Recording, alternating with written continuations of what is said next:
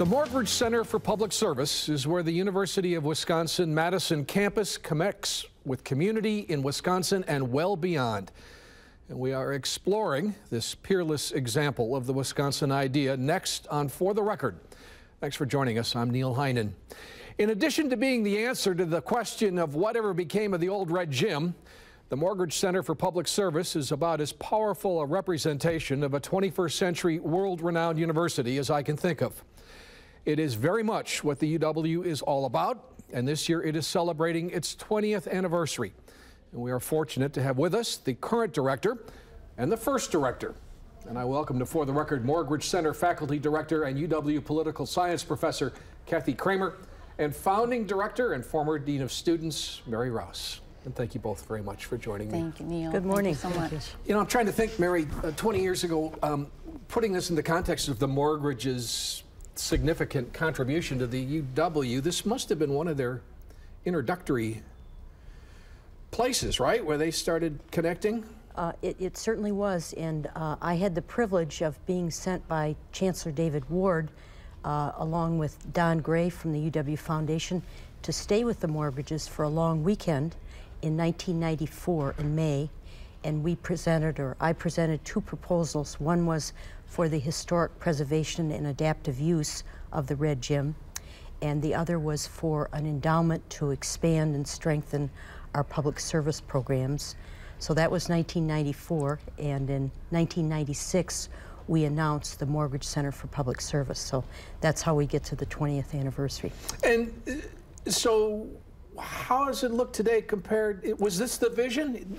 Is what we see today the vision of the Morgridge Center? This was certainly the vision, and again, Chancellor Ward appointed me and the former Dean of Letters and Science to a committee to explore what we needed to do in public service, again, to strengthen and expand it. And it's going just great, and we've had great leadership.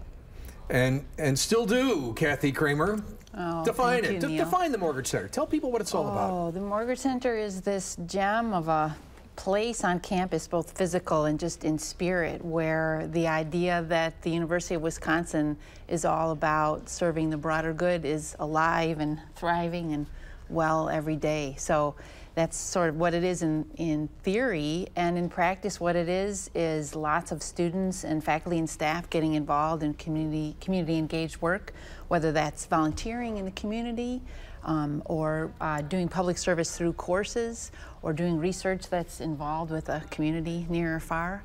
So it's a lot of different activity, and it's just a great hub of a lot of different types of community engaged work going on that campus. I don't know if this is relevant or not, but just in terms of context, the fact that there have been a few changes and now it is connected to the School of Education, right? That's right, and yep. So does that influence how the center operates? Not so much how it operates, but it is a great connection for us. For one, our School of Education at UW-Madison is all about public service. I mean, it is a school of public education, and there's from people doing research in collaboration with a community partner or school district, or students that are School of Ed majors getting involved in the community, to the leadership in the School of Ed itself being very public-minded and wanting to connect with school districts and communities around the globe, as well as here in Wisconsin. It's a great fit for us, and the relatively new Dean, Diana Hess, is a great leader and very outspoken in the sense of the School of Ed being a community-engaged school within a very community-engaged institution. Yeah. So it's been a great fit.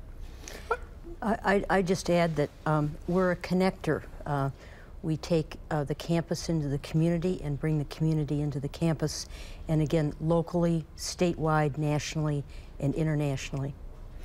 The Wisconsin idea by definition, yes, right? In practice, 24/7. Yeah, but you know, I look at what's going on, Mary, and even I'm just fascinated by the breadth and scope of some of the things that are happening at the Morgridge Center. And yet, you know, I think a lot of people would be at least familiar with the word service learning. I mean, I don't know if they know exactly what that means, but it's been part of education talk for decades now. It's probably more sophisticated and more global than it was.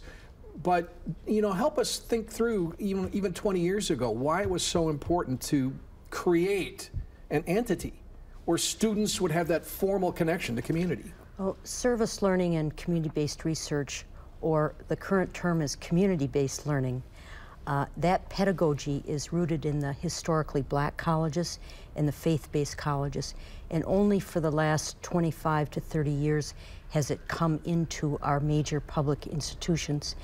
And so when you think about the Morgridge Center, think about community-based learning, think about two wings of a bird. The one wing is the wing with which we're all familiar, volunteerism, as it were. I don't like that word because it's a one-way word. I always I get more from my volunteer work than I give. But so that's the co-curricular. That's very well developed. Everybody understands that. The other wing is the community-based learning, where the faculty member connects with a community partner, and together they figure out an issue or a project that the community organization needs to get done. And then they have students, so they have a good capacity. And so it's a wonderful equation that integrates learning from the community into the curriculum, and it builds on the syllabus of the course. And Kathy's a great example. She teaches citizenship, democracy, and difference, which is what now it's been 15 or 16 years. Yeah. And so that's the equation. Community partner, faculty member, group of students, but it identifies and addresses a community identified need. Mary, I was reading a piece that the interview that the Cap Times did with you last year, and you mentioned New Orleans recovering from Katrina as a kind of an example of this. Talk about that. That's absolutely correct. I mean, we know how devastating Katrina was, and there are a number of universities, Dillard, Xavier, in New Orleans, and the community has mobilized, again, the students, faculty, and staff to help rebuild New Orleans after Katrina. And it's a fairly inexpensive way to build capacity and get help from all those students that really want to pitch in and help and learn. Sure. Well, I want to talk about what the Morgridge Center is doing today and talk about the 20th anniversary, and we're going to do that when we come back right after this.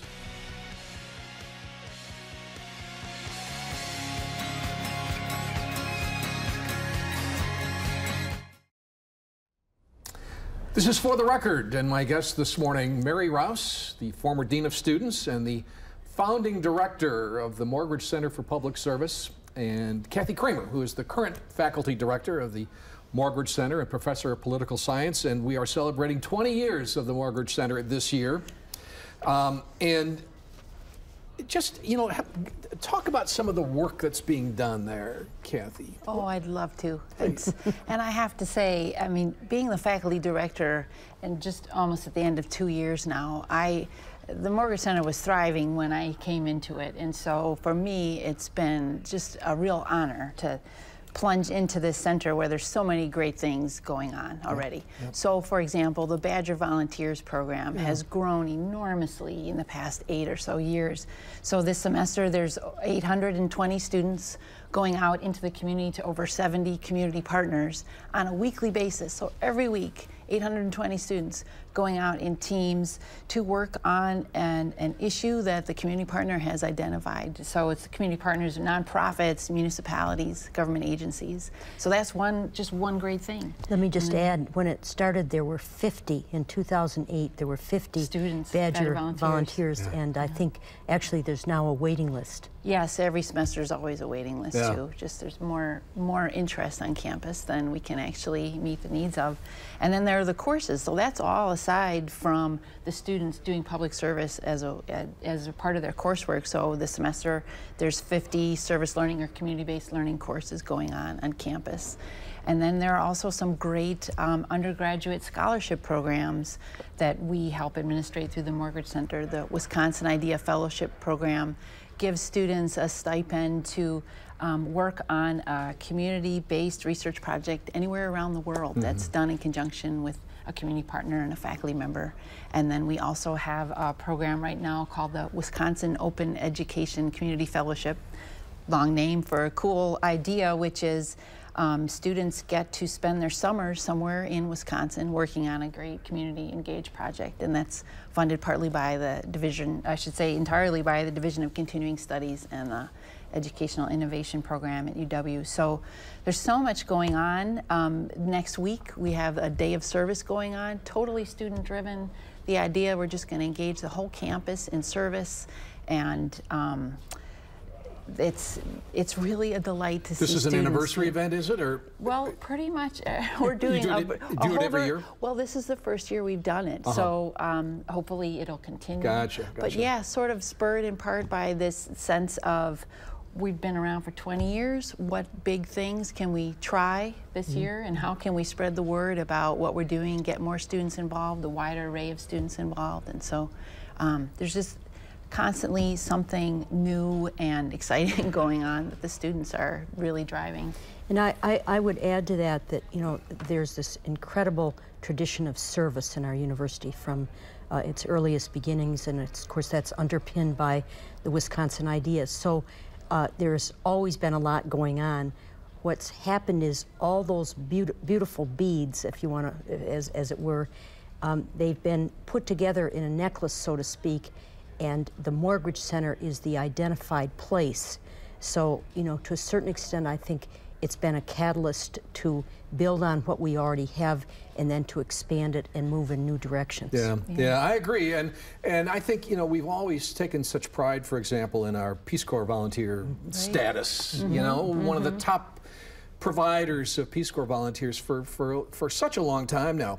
But you and I have also talked about this, Kathy, that there's something about the millennial generation, you know, that this particular group of young people who, it seems to me, put a premium on community service and community problem solving, that kind of stuff. Is that reflected in what's going on? Well, absolutely. So I have a very biased perspective. Sitting at the Morgridge Center, I'm constantly surrounded by innovative, energetic, public-serving students, right? And I would say as a political science professor, that's also the case. But yeah, on the UW-Madison campus is definitely home to students who are trying to address pretty serious public problems through their own creativity.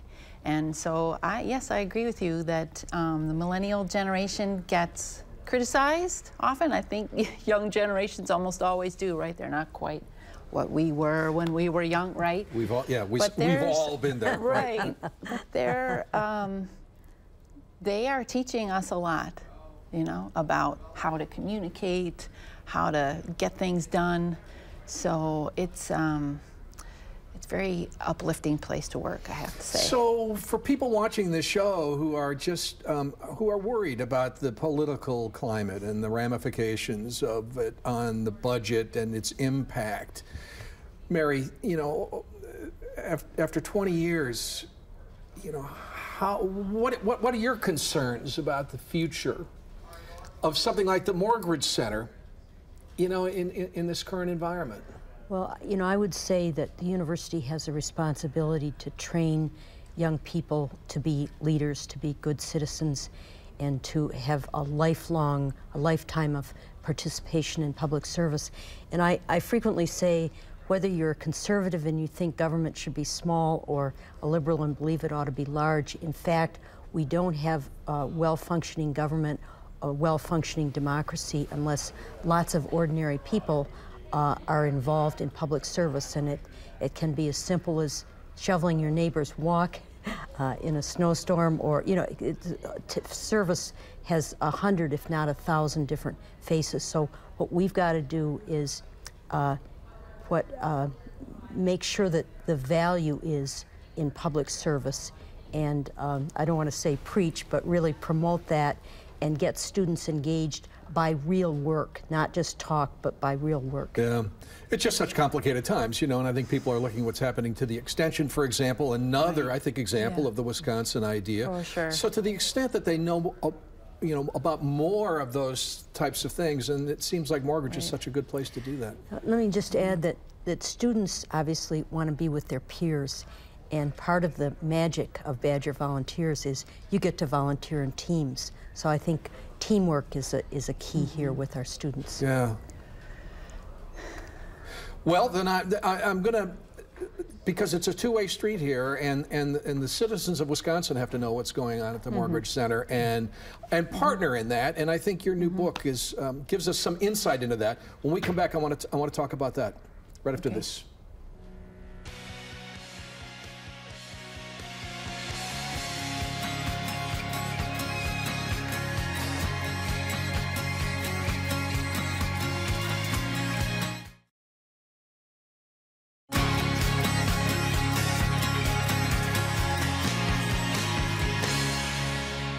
2016 is the 20th anniversary of the Morgridge Center for Public Service on the UW-Madison campus, and Mary Ross was one of those who got it going and was the first director. Kathy Kramer is the current faculty director, and both are with me talking about the Morgridge Center and the environment for public service and the context in which these students are connecting with communities. And I know that I think it's so important that this is actually a global relationship and that there are global partnerships. But your new book, which we saw just before the break, The Politics of Resentment, which is just a terrific book, and we've been waiting for it for a while here as you've traveled the state, does seem to me, Kathy, to have some relevance to this environment of public service that students are going into in terms of the issues that communities are facing, and particularly the rural divide, among other things. Right. How does it kind of inform what you're doing at the Morgridge Center? Yeah, well, a variety of ways. I mean, I wish the book that came out of the current context in Wisconsin were called The Politics of Generosity, right? Writing about resentment is not a very uplifting thing. And yet, there are many ways in which, there are many things to be hopeful about. So, it's relevant because I think the resentment that I write about is about divides in our population and about some people feeling as though they're not getting their fair share and resenting people whom they think are getting more than they deserve. And to me, the antidote to that is thinking about the common good and thinking about where in our society we have people who are focused on what do we need to do to lift everybody up? What kind of activities do we need to engage in to make sure that we are all better off? And it's hard to do when you are entrenched and you've been feeling resentful for a good long time. But to be around the Morgridge Center for Public Service and be working there, I'm reminded on a daily basis that there are forces in our society that are looking out for the public good.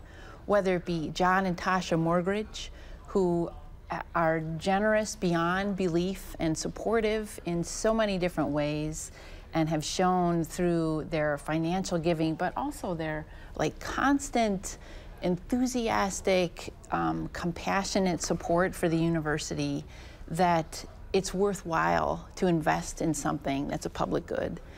To also being around the students, right, who have, the students who are investing their time in public service because they believe in it and they think it's important. And yes, it's fun. They have a great time and we have a great time being around them. But the students are showing us that public service is still a very important thing. And in that way, honestly, on a personal level, writing this book and doing this research and then coming to work at the Morgridge Center has been great for me, because a lot of what I've been focusing on is pretty depressing. But working at the Morgridge Center is just a daily shot of hope.